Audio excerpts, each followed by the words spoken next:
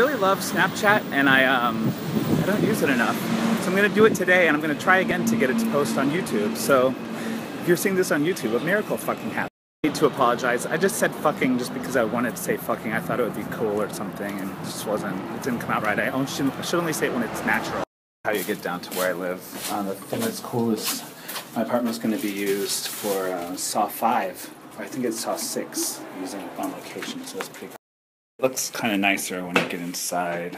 I mean, I still want to do some things with this, but, you know, it works for now. I don't know what.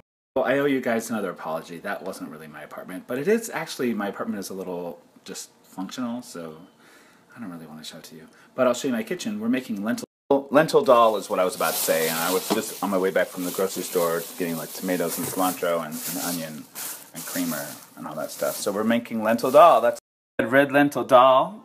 Here we go. I'm going to start cooking it right now. If I'm going to do this more often, I guess I should come up with my own recipes. But Post-Punk Kitchen rules, so... These seeds up in here, everything except the fenugreek. I was going to buy fenugreek, and I accidentally bought more fennel seeds. I have like 100 million things of fennel seeds, which sucks. Oh, that's cool, because I put a bunch of other shit in here, so, well, not really. I just put more of everything else. Except the...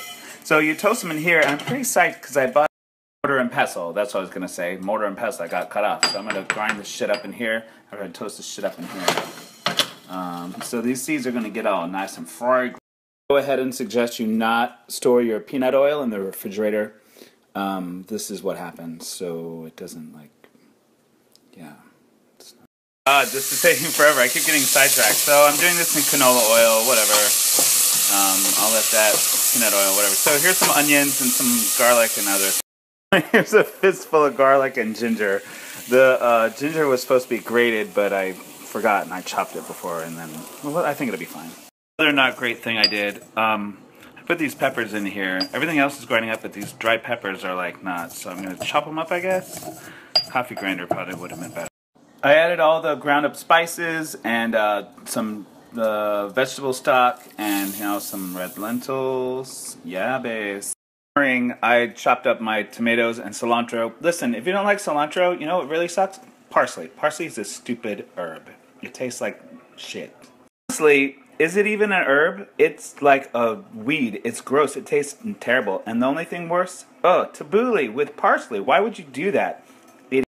Anyway, I digress. This is cilantro and I chopped it. This is simmering maybe a little too violently. This is when it gets its like sort of steaming vomit quality, which keeps me from wanting to post it on Instagram, but it's so delicious. This is... Everything's in here now. I put in the tomatoes and cilantro and some lime juice. It's going to be really good. It's got to simmer for another 10 minutes or so. And I waited to the last minute to also realize I would want some rice with this, so that's cooking too, actually maybe a little too slowly. Yeah, it's hard to tell, right? How do you know? How do you know what a simmer is? Tigger remains really excited about the whole thing. Look, he's got an eye open. That's pretty excited. Wound up, jacked up, cracked up. It's done, came out real good. It's real fluffy and stuff. Now I'm going to cover it with pew. This stuff just does not look appetizing. Especially that little splatter over there on the side. But it is so good. I can't wait to eat this up. It's so good.